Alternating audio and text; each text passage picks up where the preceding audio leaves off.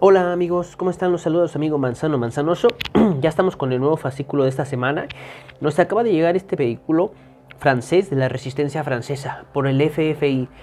Como pueden ver, el vehículo es una especie de la parte es una especie de bocho, pero no es un bocho, al menos la parte de la carcasa.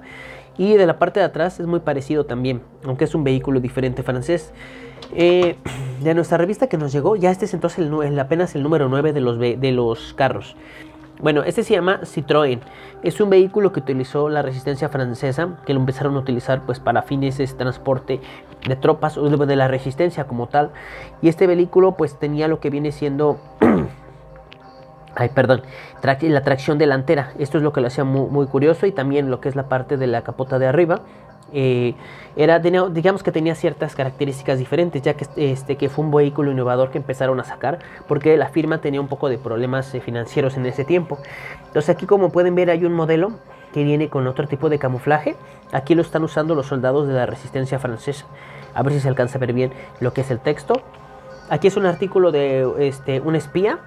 No lo leí, la verdad, porque me concentré más en el vehículo. Me lo voy a chutar al ratito ese con calma. Y bueno, aquí como podemos ver, vemos unas imágenes del vehículo. Aquí un artículo que pueden ustedes, si gustan, leer con calma, con tiempo.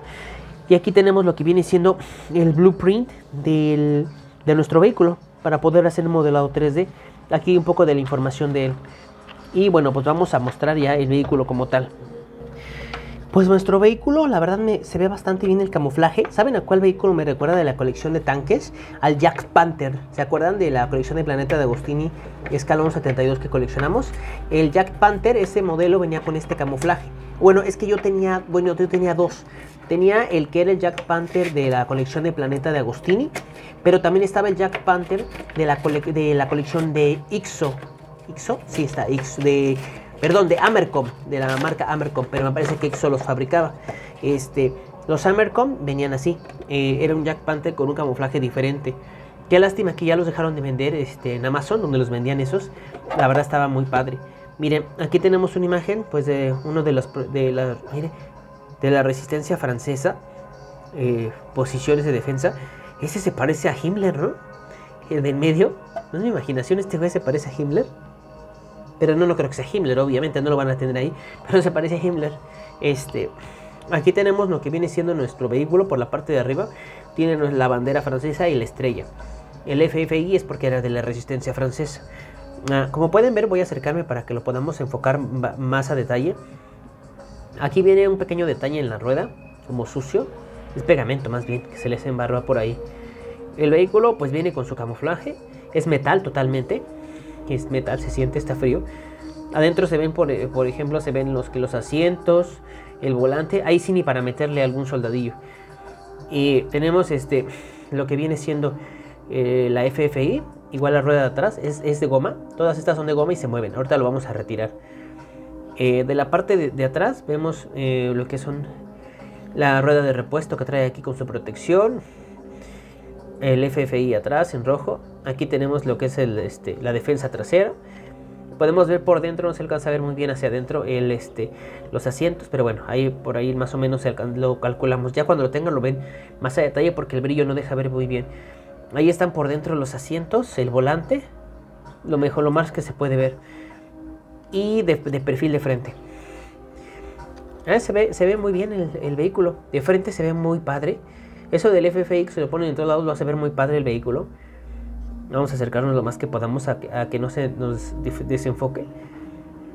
Igual en la parte de la defensa adelante viene. Ahí vienen lo que viene siendo la parte delantera del cristal.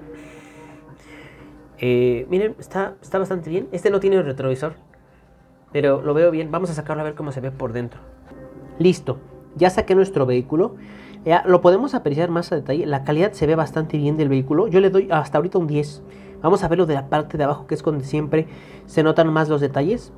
Aquí pues muy básico, no se ve tanto la parte de abajo. No lo he visto yo realmente en la vida real como era por abajo. Pero los otros sí tienen bastante parte realista, direcciones y todo. Lo veo bien. Tendría que checarlo en Google para ver de abajo si le omitieron algunas partes para que no se viera. Pero yo lo veo bien bastante. Incluso los neumáticos, el detalle de los neumáticos. A ver, déjenme enfocar porque la tanta luz a veces no ayuda mucho. Ahí está. El detalle de los neumáticos se ve, pues está pasable. Lo veo bien.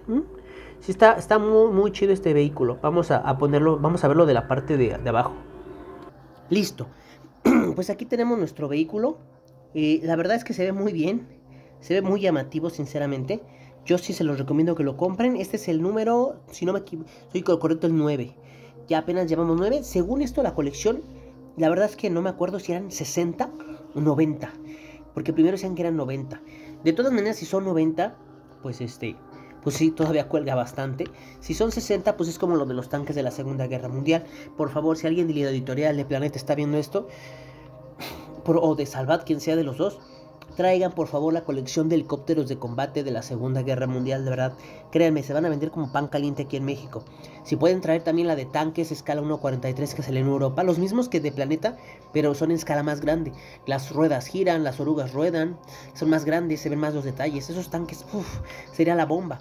Estos mientras vamos a coleccionarlos hasta lo más que podamos. Ya ven que no soy muy fan de los carros, pero este me gustó mucho y dije, bueno, vamos a seguirle un poquito más. Es que sí se ve bastante bien el camuflaje. O sea, es de los más llamativos de todos los que hemos visto, ¿eh? Y pues aprovecho para mostrarles un poquito del trabajo que llevo.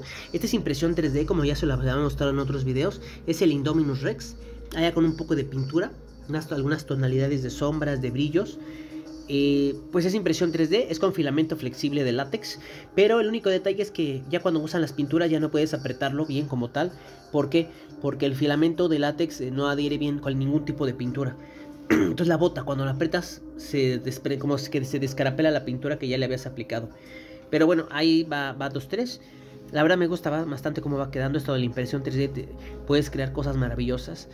Y pues espero les haya gustado el video. No olviden suscribirse al canal, denle like, comenten, compartan. Y nos vemos hasta el próximo video. Chao.